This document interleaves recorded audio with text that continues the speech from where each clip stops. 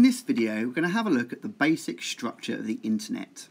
We'll touch on the role of packet switching and routers, be able to find the word router and gateway, and consider where and why they're used. So a question a lot of students tend to ask when they really get into computing is what actually is the internet? Well, at the end of the day, the internet is nothing more than a massive network of connected computers and devices. But that often doesn't satisfy people. What does it physically look like?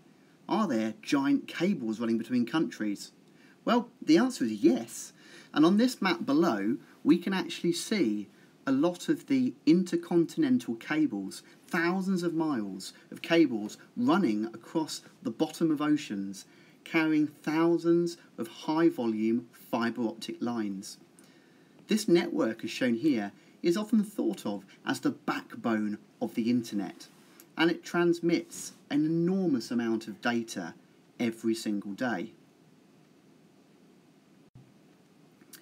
Jumping out of the reality of a world map and into the abstract, here we have an incredibly abstracted view of a tiny segment of the internet.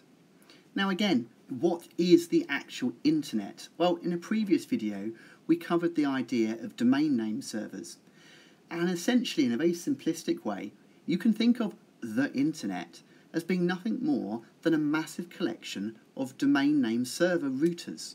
So lots of computers which have routing tables that map web addresses to IPs. They tell computers where to go to find websites and resources. This goes down to your local ISPs and domain name servers, up to much larger regional ones, and huge, massive network service provider DNSs whose lookup tables contain billions and billions of websites. When receiving requests, your packets are routed across many different routes over the internet. The same message may be split into many packets, and the different packets can fly around the internet taking many different routes, depending on the latency and the bandwidth of that current channel.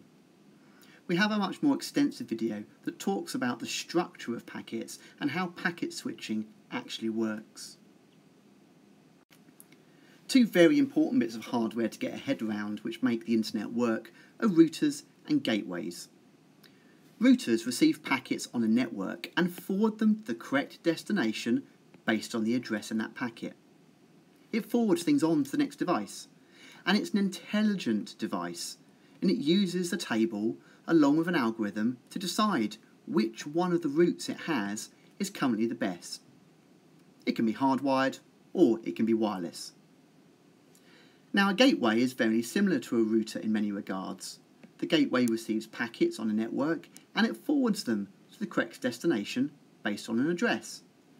However, unlike a router, a gateway is able to deal with packets travelling between devices using different protocols, and this is the bits that's really important, especially for the internet. What the gateway would do is first strip off all the header information from the incoming packet, leaving just the raw data.